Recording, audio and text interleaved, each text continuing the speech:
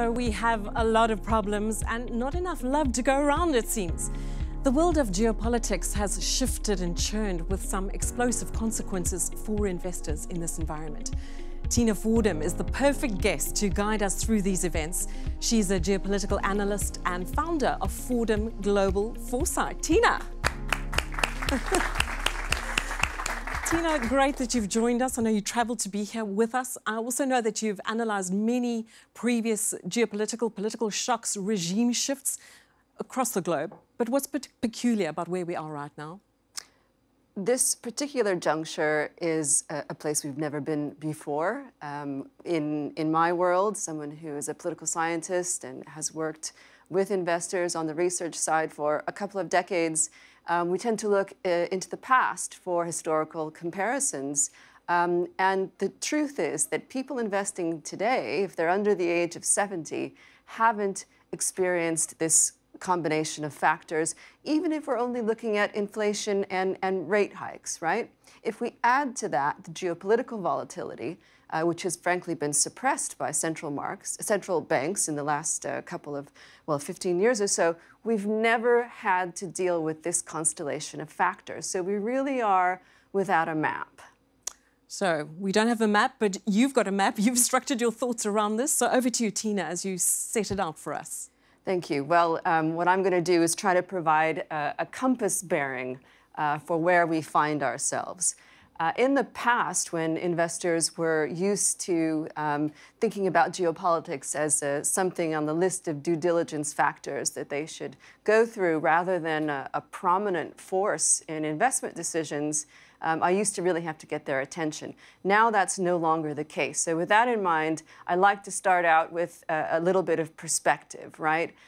On the idea of providing a compass bearing for where we are, let's remember that the times that we have all grown up in, personally and professionally, are actually the most peaceful and prosperous ever in human history. So on this Venn diagram, the world is unquestionably better than it's ever been. But as investors, where we're paid by our clients to think about the risk factors, in the world of geopolitics and social change, and I like to look at the intersection between these two, it's complicated. Where we are is, as we say here, in the most complex part. And what I suggest we focus on when it seems like we're overwhelmed by noise, by risk factors, where is the signal, are where we see reversals in the change in trend. So I'm going to go through a few ideas here just to set the scene and the way that I think about the geopolitical environment. We're used to thinking about slowing growth, the cost of living, monetary policy in flux, and market performance. Are we at the end of the bull market? I suggest that we look at the factors I've highlighted here as well. What does it really mean to talk about political fragmentation? It means, for example, that governments don't have the legitimacy to make big decisions the way that they used to. What about generational divides? Of course, demographics are a driver of growth, but they can also be a driver for protests, as we're seeing in Iran, which has a very strong youth population that are now coming out into the streets. The thing that might surprise you a little bit on here is the role of low trust.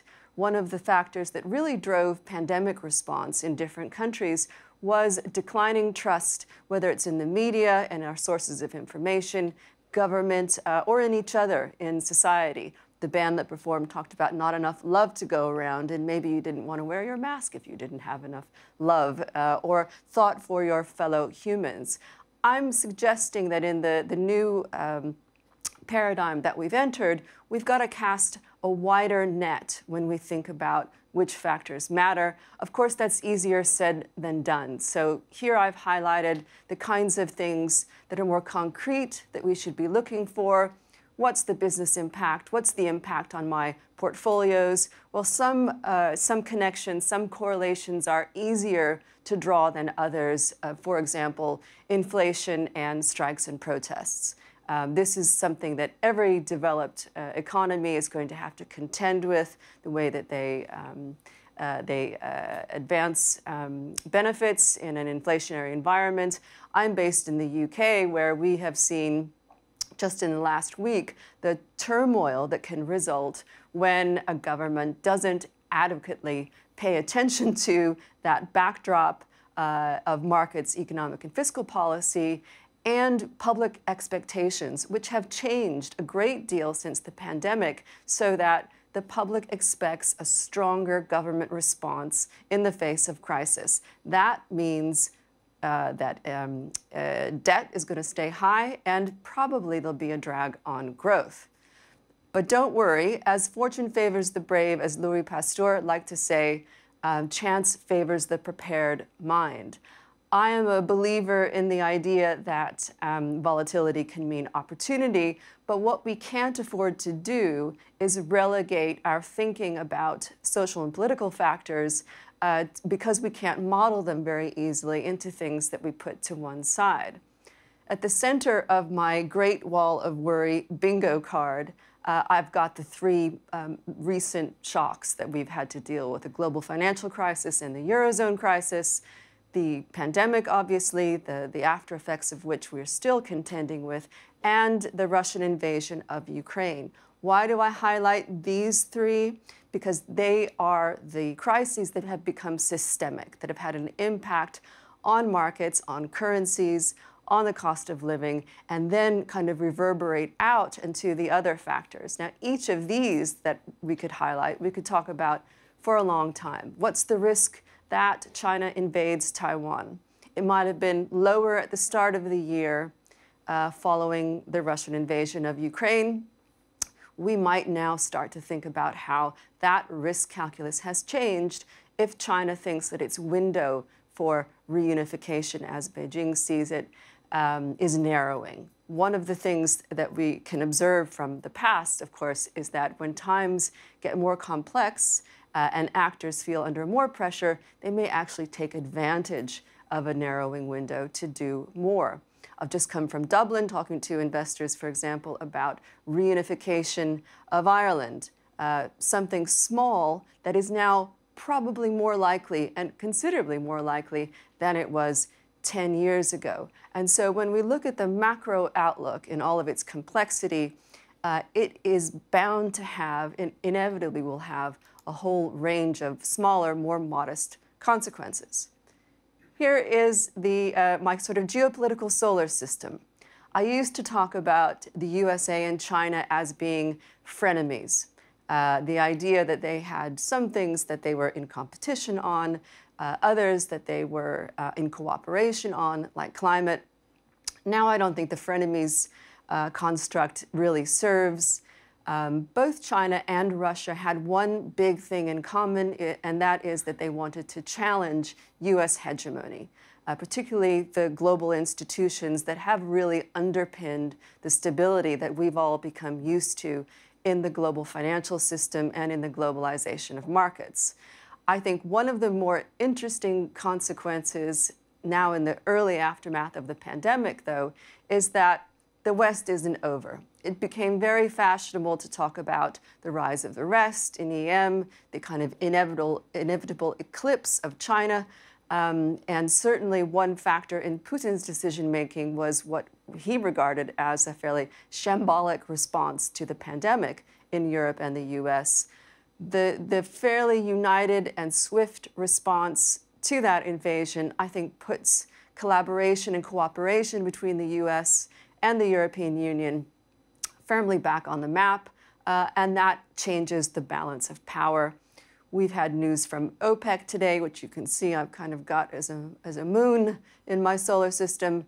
OPEC seems to be aligning with Russia, and that is sure to cause more reverberations in markets, as we saw the recent announcement of a production cut. But overall, our big EM countries, Brazil, Saudi Arabia, South Africa, and others, India even more so, which is why I put it on its own, haven't taken a position, really, on this new balance of power, right? They're sitting it out, and they haven't yet been forced to do that.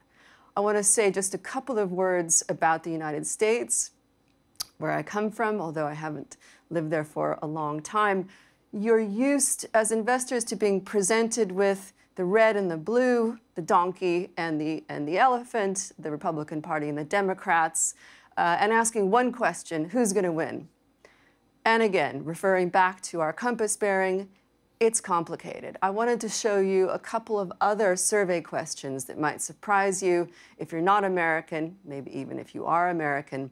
Fully 70% of Americans think the country is going in the wrong direction. Now, that is normally a massive alarm bell when it comes to U.S. public opinion. And as you can also see, a very considerable percentage of Americans think the country is headed for a civil war. That, I suggest, is of huge significance. Now, I'm not predicting that that's what's going to happen, but whether it's the midterms in November or 2024, we shouldn't expect the path of U.S. elections to take the sort of predictable course that we've become used to. Because the fact is that the U.S. always used to define itself as an exceptional country. I'm suggesting perhaps some aspects of that exceptionalism are negative. And I'll give you one example. That is the first time in the history of the world that United States population's life expectancy has gone in the wrong direction. Is it all bad news? It's definitely not, and I know that others will be talking about climate, and the new report talks about this. One of the biggest and potentially most positive consequences of what is otherwise a humanitarian and a geopolitical disaster with the Russian invasion of Ukraine is its acceleration to non-Russian sources of energy and to the green transition. I think this month, October, for the first time in history, Europe isn't receiving Russian gas, perhaps due in some part to that sabotage of the Nord Stream 1 pipeline. But sometimes it does take a crisis to accelerate positive trends as well, and that's one. I'm going to finish on this idea of where we go from here. I think as investors and given that the private sector has emerged from the pandemic crisis as being one of the most trusted actors, we can actually capitalize upon that public trust to lead the conversation and to lead the change.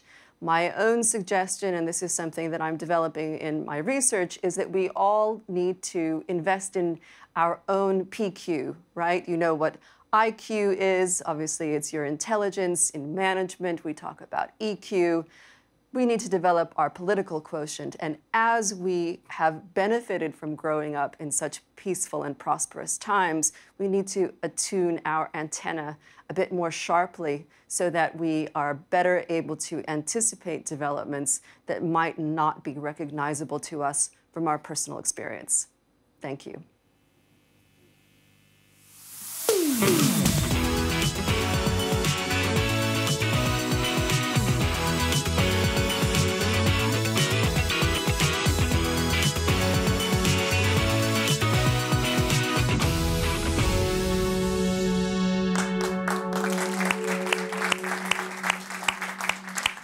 Well, some hard-hitting statements there from Tina on where we're headed and what our options might be.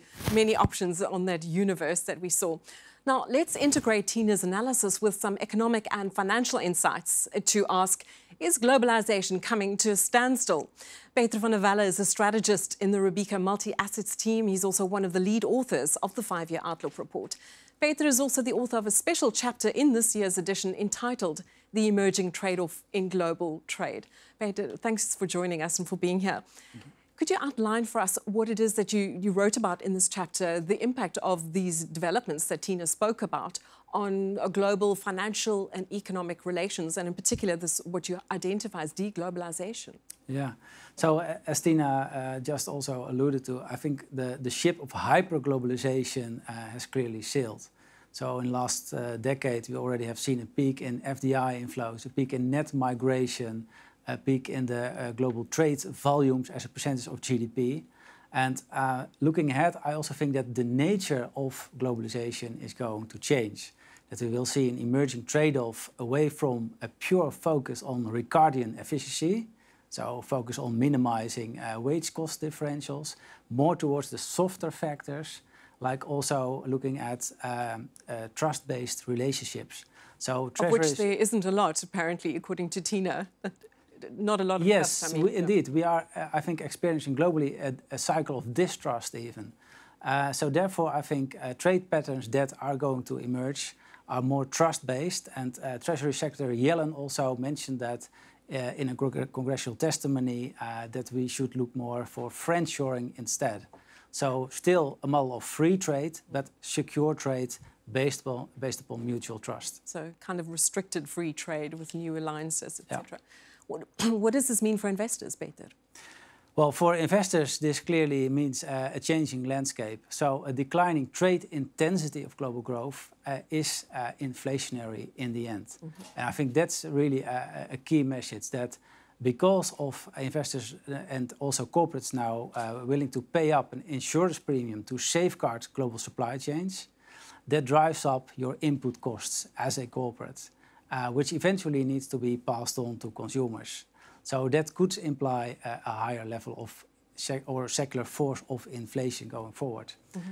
Now, from an asset perspective, I think investors would be well advised to look into asset classes that have a lower sensitivity to slowbalization or to the deceleration of globalization. Mm-hmm. What does that look like? Well, REITs, for instance, could be very interesting. So property type of investments? Yes, mm-hmm. Indeed. And to the contrary, emerging market debt in local currency is a highly sensitive asset class to negative shocks to global trade. So long shorts, long REITs, short EMD local currency, that could, for instance, be an interesting dynamic asset allocation play. But of course, many possible options, but to do one's asset allocation, stock selection, etc., with these trends in mind, right? Yes, indeed, yeah. Tina, this shift to deglobalization that you've described, could it also be just almost a correction? So we've gone too far, and we know that there was certainly some negative consequences to globalization. Could this just be a correction of some of those extremes? It's very interesting to frame it that way. However, it isn't really a kind of a uniform organic response. But what I would say is that it is quite clear that for quite some time in the rich industrialized economies, the benefits of globalization, at least at the population level, were priced in a long time ago. And if anything, in countries like the United States, where wage stagnation was, for 20 years, that was masked by access to cheap credit. And when that eroded, you started to see that move toward Trump and more kind of, populist solutions. So rather than, I guess, tracing the history of it, I think that we can expect to see more political and social volatility in response, because one of the things that hasn't changed is that countries will still try to gain an edge in this, deglobalizing period, and to benefit themselves from the friendshoring, reshoring, nearshoring, whatever it might be. So it's a time of repositioning. So there are opportunities in this transition time. And opportunistic, I think, is actually the watchword, because I talk about trust. I think it's important. But at the country level, opportunism and not committing mm-hmm. will be the operational inclination, I think. I think the choice of title for the publication, Age of Confusion, I think it was your idea. So what exactly do you see? Where do you see the confusion lying? Well, actually, there are multiple sources of confusion. I think the major source of confusion is around the origins of inflation. So even Fed President Powell had to concede in a congressional testimony that they now understand better how little they understand about inflation. It was a bit of a shocking statement. That's quite something indeed. And also with regard to the trajectory of inflation, there's a lot of uncertainty. Is it more monetary induced due to excess money creation, or is the current surge in inflation purely due to a negative supply shock, or a difficult combination of both? I also think that the changing monetary landscape away from a decade-long era of quantitative easing towards quantitative tightening is causing confusion. So yeah, there are a lot of factors that investors need to grapple. Yeah, lots of moving parts. Yeah. Tina, so we've spoken about geopolitical events creating economic consequences. What are the probabilities or the chances of some of the economic changes then having geopolitical consequences? Food rights, for instance, regime changes politically, etc. Well, where do we start? I mean, I am not an interest rate expert, but I did get a bit of a chill when Powell made his most recent statement, because as the American Central Bank obviously committed to bringing down U.S. inflation, but the consequences of that globally are going to be quite significant. And I think that, again, referring to the turmoil recently in the UK, politicians kind of, not speaking about the U.S. Central Bank here, but politicians, elected officials' lack of sophistication about this more complex economic and market backdrop creates problems too. They're not used to, to telegraphing remarks the way that a U.S. Fed chairman is.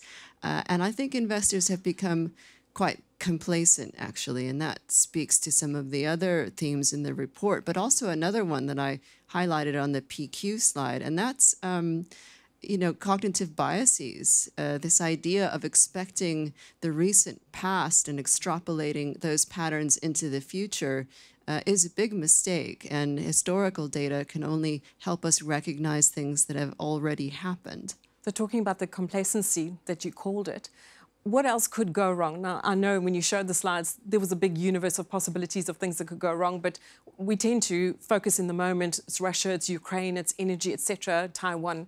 What else could go wrong that's in our peripheral vision? Well, I mean, I hate to bring down the mood, but it was only a few days ago when Vladimir Putin made probably the most chilling remarks of any official about Russia's willingness to consider the use of nuclear weapons, and also breaking a taboo by talking about the U.S. use of the atomic bomb in Nagasaki and Hiroshima. Even in the Cuban Missile Crisis, which was the closest the world has ever come to that kind of confrontation, when you look back now at those declassified tapes and the memos, reason prevailed on both sides. Even Brezhnev was a Soviet leader who had served in the army. We now have a great deal of loose talk and a huge departure from what's referred to as the nuclear grammar. Mm-hmm. Now, I'm not suggesting that this is moved to anything like a base case scenario, but we also tend to be quite binary in the way that we think about it. Will he, won't he? Mm-hmm. He wouldn't, would he? There are many possibilities in between, so-called sub-threshold events, and we need to think about those. And I mean unconventional attack, perhaps on smaller targets, and think through what the US and NATO response would be and how they might impact Europe. Peter, given all of this, do investors need a new lens or a new framework with which to make their asset allocation and investment decisions? Yeah, given the complexity of the landscape, they also need to incorporate more softer factors. We in our publication also have developed a new lens based upon multiplicity, persistence and reflexivity. That maybe needs some explanation. Indeed. So multiplicity refers to the fact that we have been confronted by a multitude of shocks and they will also reverberate. And I think one element to highlight is that inflation has proven anything but transient. And what a surprise.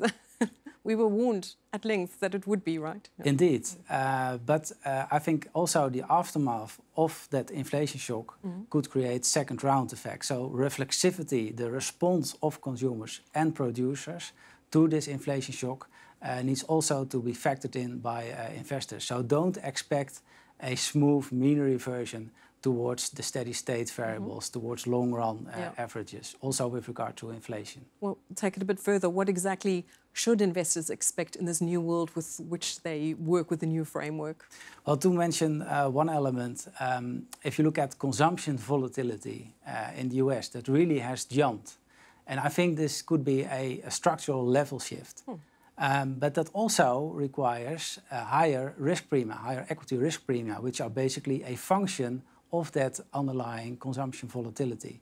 So higher equity risk premia, but also maybe higher liquidity premia, given the transition or intended transition from quantitative easing to quantitative tightening. Peter, Tina, thank you so much. Both of them will join us again later in the show. We ran some polls on Robeco's social media channels over the past few days, just to gauge some sentiment. One of these was to get an idea of what's keeping investors awake at night. And as you can see, it seems the biggest concern, as probably expected, is the Russia-Ukraine war, followed very closely by worries about the energy crisis worsening. So this is the world we're in right now, seemingly an age of confusion.